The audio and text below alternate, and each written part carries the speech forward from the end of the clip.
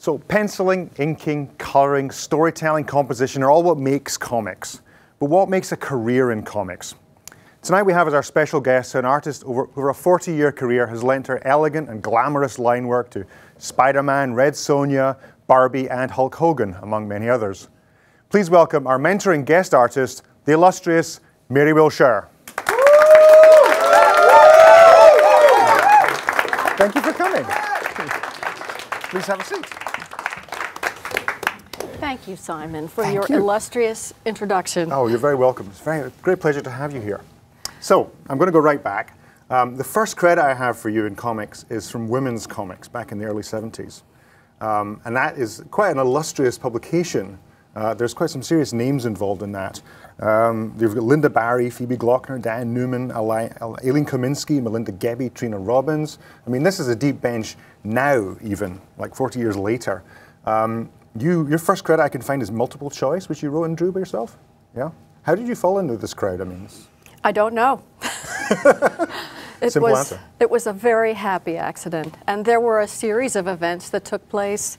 You know, I got my education at Pratt as a painting major, and I had no plans on getting involved with comics, but I always had a comic book, cartoony style of drawing, but never just one particular style. And in fact, Pratt was the only school that accepted me of all the colleges that I applied to, because in 1971-72, when I was applying to colleges, the idea of going to college and aspiring to be a comic book artist or a cartoonist was just, I mean, it's not something nice people did. No. My family members wanted me to, illustrate birds on plates or, something respectable like that. And even when I was at Pratt, although I was really enjoying the painting, and there's no question that it really helped me in a lot of ways. Right. I was doing cartoons in the stairwells in the dormitory. You just graduated from Pratt with a qualification in painting. So did you think you were going to become a fine artist at that point? Was that your plan? Yeah? I thought all the galleries, were going to be knocking at my door, asking me to show my paintings, and that just did not happen. And, so what did you do at that point? I mean, 75, you're young and free and qualified to do very little of any practical value, has to be said. And having got an art qualification myself, what did you do to try and find work? First I had a nervous breakdown, and get out of the way first. Yes, all my friends were trying to support me, so one showed up one day and said, look, I found this little ad in the newspaper that's looking for women cartoonists. And I went to meet them, these two women, and they were doing a book called Titters, and it turned out that one of the women was actually one of the head writers on Saturday Night Live, and her boyfriend was Michael O'Donoghue, who was running National Lampoon at the time. I didn't know that. Right. And I had been very lucky. I actually lucked into a job drawing like the insides of toilet tanks and stuff like that for Time Life books, how to fix it sort of stuff. So that was sustaining me, but I still wanted to do something that felt like it was a little bit more my speed, and I really liked these women. They were very funny, and they were very irreverent, and it was a lot of fun working with them. And come to find out, the art director on the project was Judy Belushi. Of course, at that time, no one knew from, I wasn't watching Saturday Night Live because it was too late for me to stay up. And, I remember, when I did a bunch of these illustrations for Titters, there was one time I went to Judy's apartment and John came out and his hair was a mess. I didn't know who he was her husband. He looked like he'd been sleeping all day, was wearing a Hawaiian shirt, a couple of days growth of beard on his face. And, I said, how do you do, blah, blah, blah. I left the apartment, I'm walking to the subway, I passed the newsstand, and there's the guy that I just met with his hair just like that, Hawaiian shirt, on the front of like Time magazine or People or something like that. That was kind of his thing, wasn't it? It was freaky, it was freaky. But there were a lot of fortuitous accidents, and I think it's just important to be yourself, draw in the way that you do, and don't worry about trying to plan out your whole career. Just do the next right thing. And if the next right thing is working on whatever in your notebook, your sketchbook. You know, you never know when you're going to have a chance to do something with that. Yeah, and it's better to do something that you're actually committed to, that's of yourself, and hope that someone else will appreciate that rather than try and pander to someone else's idea of what they think. I did a lot of pandering. Right, or pander as well. Yeah. I did a lot of pandering. In fact, I think that was, you know, that was just the way I functioned. I was trying to, because I didn't really know what I wanted to do. Every art director that I went to see, I just tried to do what it was that I thought they wanted me to do. And what was that? I mean, what did that look like? Who were you trying to be? Well, sometimes it looked like the inside of toilet tanks, and I drew a lot of hands, you know, fixing things, and that was useful, and it was very, very wonderful to be able to draw anything for an income. Yeah. And then, you know, I tried to do mechanical illustration, but I was terrible at that, and I had a chance to try storyboards. That was better for me because I was able to draw out of my head quickly. A lot of my best drawing is messier, but it's full of gesture and you tend animation. to find that with comic artists, they tend to be very good at storyboards because it's a lot under pressure and you have to kind of come up with stuff. Well, and I seem to be better at drawing things out of my head than I am from doing things, you know, photorealistically. And I just really lucked into the situation that I found. So you were, 78, you were working for National Lampoon, and in 1980, Larry Hama hires you for Crazy magazine at Marvel. And Larry himself had only just been hired at that time for Crazy. And you were, I didn't know that. That's very funny, yeah. So he was just fresh in the door, and he brought new people in with him. You were primarily a gag cartoonist at that point, he says. You know, I tried to do gags, but then I found out that that's a very, very specific kind of skill, and I don't really have that. Right. I was trying to do gags and take them around to different magazines, but I didn't really get any, you know, no one really was interested in my stuff, and my writing wasn't that funny. I was more interested in slice of life things, which are actually seem to be, you know, more popular now. I was just trying to do anything that I could, and it was great to have had a chance to do something for the undergrounds. That was where I had a chance to just, you know, practice my storytelling skills, telling, you know, wacky little anecdotes that entertained me. It gives you kind of credibility too. Well, if you had told me that at the time, I don't know what I would have said, but I'm glad that I did it. Right. And Larry gave me a shot. Crazy folded in '83, and Larry wanted you to draw the Red Sonja comic. Actually, I came to him with something. I came with a little snippet of something that I had drawn from a Mary Renault book, Mary Renault. And but you hadn't done much like comic book continuity at that point. I hadn't, but I thought that way. Right. You had a storytelling instinct. I just have a cinematic way of, you know, thinking of stories in my mind. Because that's what Larry said. He's hired you because he knew you had that storytelling instinct, and not everybody has it. And you can be an illustrator, fantastic illustrator, but not have that. He that said feeling. that? He did. Oh. He said many other nice things as well. But he knew that you could do it, and you could also, you had a very glamorous way of making people look attractive, which you thought was important for the Red Sonja comic. So this wasn't the first. This was the second run of the Red Sonja comic, and it wasn't the classic chainmail bikini one. You actually gave her a sensible costume, and that was Larry's move. Was it? That was Larry's idea. Larry designed that costume. Really? Okay, yes. That's interesting. Because it seems like there was a definite push at that point to make her less a male sex fantasy and more a female empowerment fantasy. Well, I think Larry was really, you know, Larry is a guy who will tell you how important character development is, you know, to the impact of any story. Doesn't matter how interesting the story is if you don't care about the characters. And I think Larry saw that I was focused on expressions and relationships and the way characters would respond to one another. And I think maybe he thought that I could. That's really strong in the comic, and it's very obvious looking at the work. But the thing about Red Sonja is it's an awful lot of sword fighting. I mean, this is something you hadn't really drawn before, I presume. No, I hadn't. And he coached me, you know, a lot. I mean, there were times I would come in with a couple of pages and everything just got thrown out, and he would sit me down. I would say, oh, I'm going to get a cup of coffee. He says, sit down, he would say.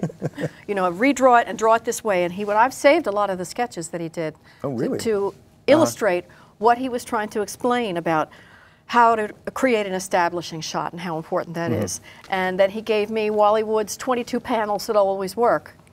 I don't know how many people know about that here. It's become a crutch, I think. I have strong opinions about that, but yeah. Well, For me, it was a crutch I really needed. Yeah. And you know, Larry said to me, think of Red Sonja, think of her holding a baseball bat, you know, and swinging it. Think of the weight, you know, of the weapon. Yeah. Think of how you have to counterbalance your body. If you're hauling a lot of stuff on your back. He was so good with the acting, you know, and coaching me to try to get those elements into the drawing.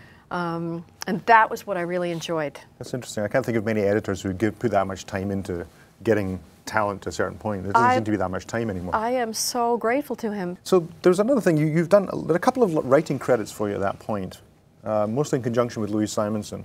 And was that something you felt you could have done more of? Was that something you would have appreciated more of a chance to do? I'm not sure why I wasn't able to step up and really participate with that. I might have been intimidated because, frankly, you really have to have an ego.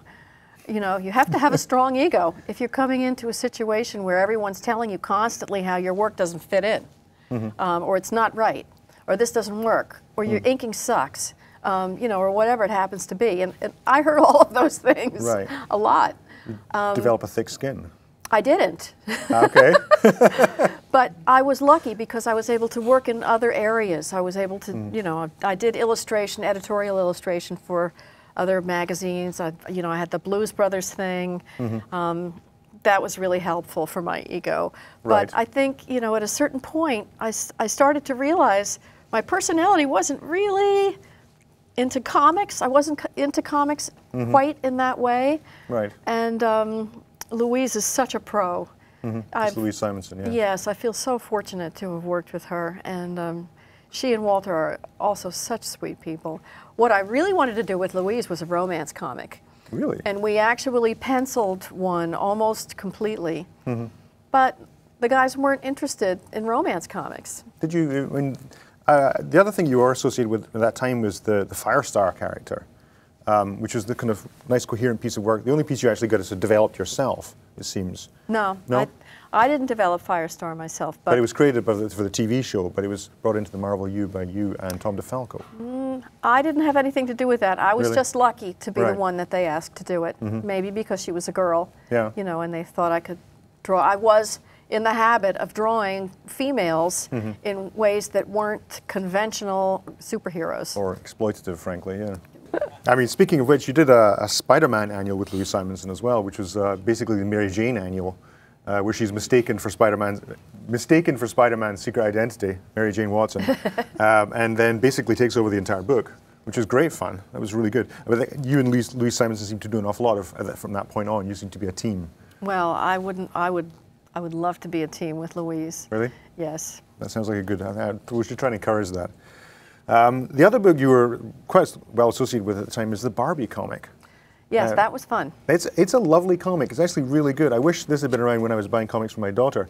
Well, since you say that, I have to take the opportunity to mention that we really did try to push this to the marketing department at Marvel. Yeah. We really thought that it would be an incredibly successful product for little girls if it were marketed at the point of purchase in supermarkets, and they wouldn't do it. Really? So it was very, very frustrating to us. It seems so crazy because it is a great little comic. I mean, it's really well thought out, and but the style is very engaging and very open. A lot of wonderful writers on this too. Yeah. Women who were really interested in writing stories that would have some meaning for little girls. Lisa Trusiani and Barbara Slate? Yes. Yes, yeah. Right.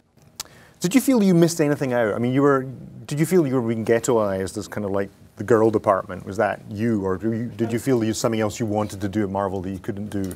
Yeah, I wanted to draw my own characters. I wanted to draw little kids, you know. I wanted to draw... You did Power Pack at one point. Yeah, well, thank goodness June Brigman got in on that, and she did a really wonderful job. And that is a wonderful book for kids, and very wholesome and interesting. And I would like to have done something like that, but it would have featured, you know, a mischievous little girl getting in a lot of trouble. And, you know, that was just like that didn't fit into the Marvel universe at all. And then if I went to the publishers, you know, to try to pitch a storybook about the mischievous little girl, they'd say, well, this is too cartoony. Right. It seems crazy because like the New York Times bestseller comics list right now is Raina Telgemeier, and she's got 3-4 books in there right now, and she's had them there for 4 years. It's wonderful. And it's girls' comics, cartoony comics for girls. Great. Well, so I really... You're vindicated in a way.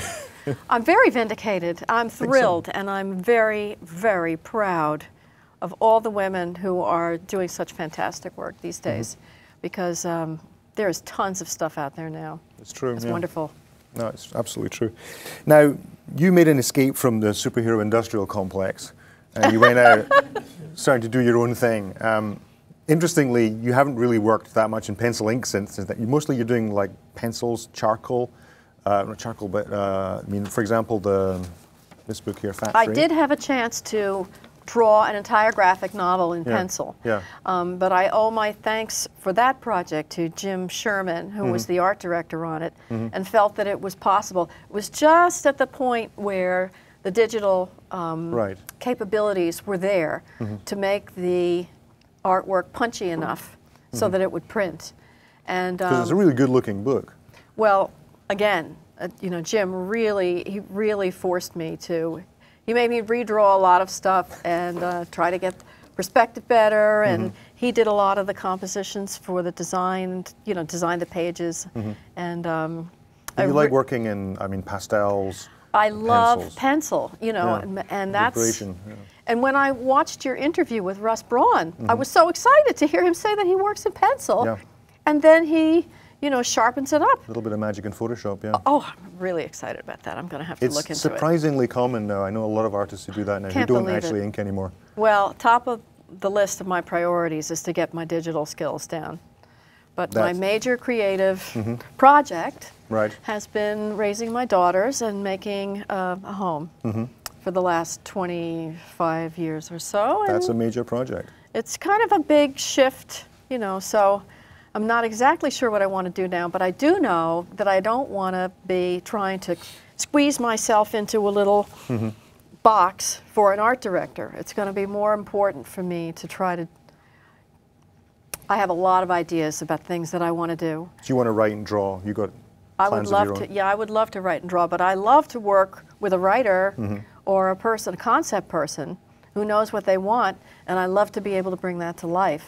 I had a chance to do that with Larry on a project which actually turned into giant posters incorporated into a show at the New York Historical Society this last year about Chinese immigrants.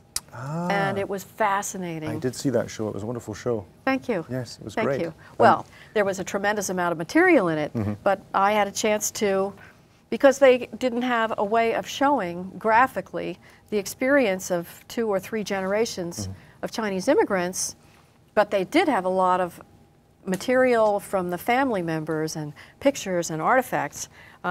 We cobbled together, we put the story together. We had the writer and I got to draw it. And boy, did I learn a lot of stuff about Chinese immigrants. And that was an eye-opening exhibition. I mean, there actually was a section on comic book depiction of Chinese immigrants, and it was like, it's pretty amazing. That was me. That was you. That was you actually did that. It was great. Well, I worked with a whole team of people. Right. But I was, ironically, I was the inker. You know, so go figure. So how do you, I mean, choosing a project, what do you find, I mean, you have been working consistently, as much as you say you're wife and mother and so forth, but you actually have maintained regular jobs. What attracts you to working? What do you don't presumably have to, but you do it for the pleasure of it. What is it that makes you interested in a job? You know, I love a job that, you know, I love to do something that feels like it has some meaning, some level of meaning to it.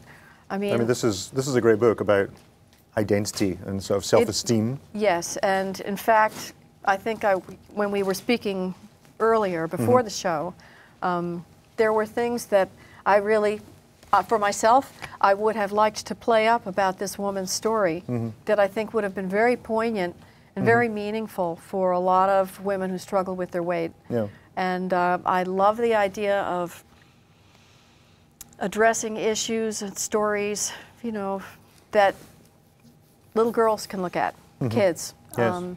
And I don't know exactly how that's going to come to pass, but I really have had a tremendous amount of experiences as a mother, you know, observing my daughters and what they've gone through and what they're going through now, that makes me really want to reach out to a lot of young people who deserve to have more support than they are currently getting.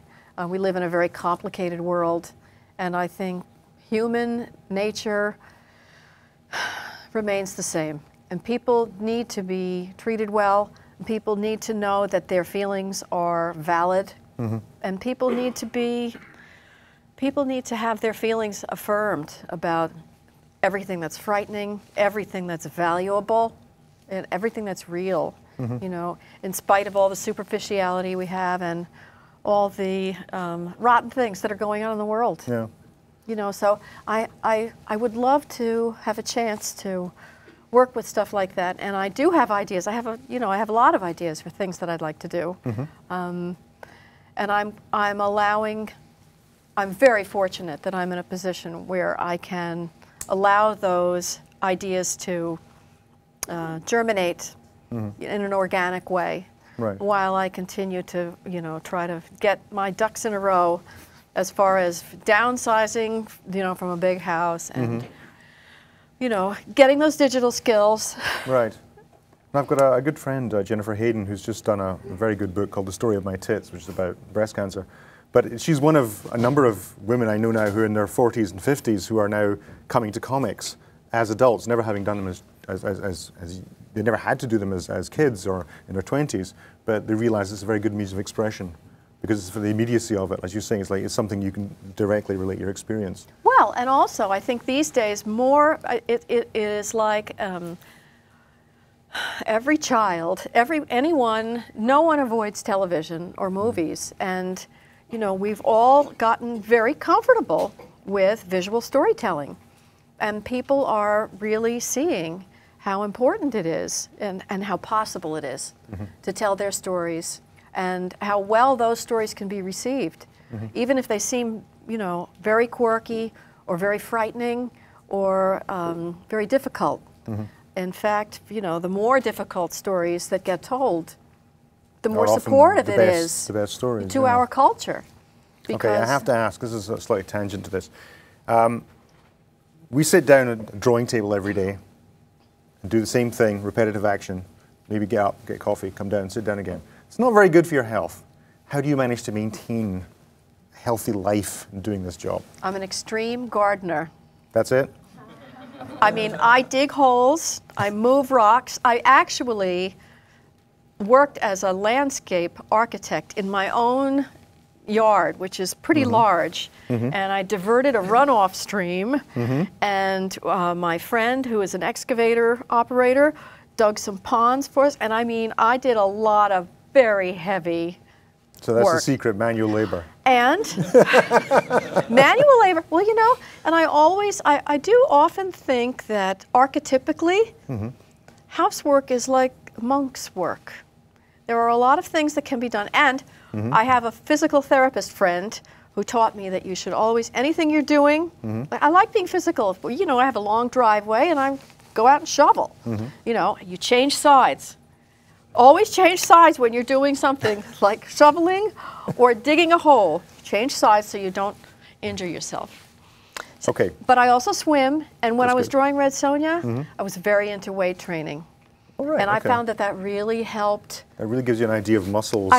Yes, I had a very visceral feeling about body language, and I also do yoga, and I just don't, I don't sit down at a table and draw every day, but I'm looking forward to a time when I will be doing it a lot more often. As am I. So, last question. In this position now, after your 40-year career, having done all that you've done, what would you say to yourself that comes out of the Pratt at 75? What would you say to yourself now from this perspective, to an artist starting out? Don't What worry served so you well? much. Don't worry so much about what other people think of your work. It is good to listen to everyone. And I would tell myself, I would want someone to drill into me how important it is to be disciplined. As Art Sudham said, I was not disciplined. I am not disciplined I'm very lazy. You know, I didn't want to draw, you know, perspective. I didn't want to draw monsters or weapons or buildings, and you know, and I didn't animals. You know, you must use reference, and you must learn to look at things. Sometimes it's more important to look at something really, really well than it is to have a fantastic photograph. You need to really take it in. Process it, take it in, and but the reference and the classes, anatomy, you know, drawing, it's so important to have a sketchbook and draw all the time. And I didn't. I was lazy, so I would tell myself, get on the ball, take your classes. Tell them right now. Keep tell up our with audience here right now. Discipline. It's very important. And you know, another thing that Art said that is really true is that, you know, when you're taking care of yourself physically, it really enhances your ability to think creatively. And when you're doing something that's got you so focused, you know, in one little place, it becomes that much more important to balance it out, you know, with physical activity and different environments. So sounds like I would very say good advice. discipline, better health care. Yeah, that's what I'd say. That's good. On that note, thank you so much, Mary. Thank wonderful you. talking to you. Do we have time for a Q&A? I think we've got a little bit of time for a Q&A. If we can do that right now. Mary, what would you say is the most important thing, other than the discipline, you know, and everything like that? What would you say is the most important thing that most artists don't know about getting into the industry?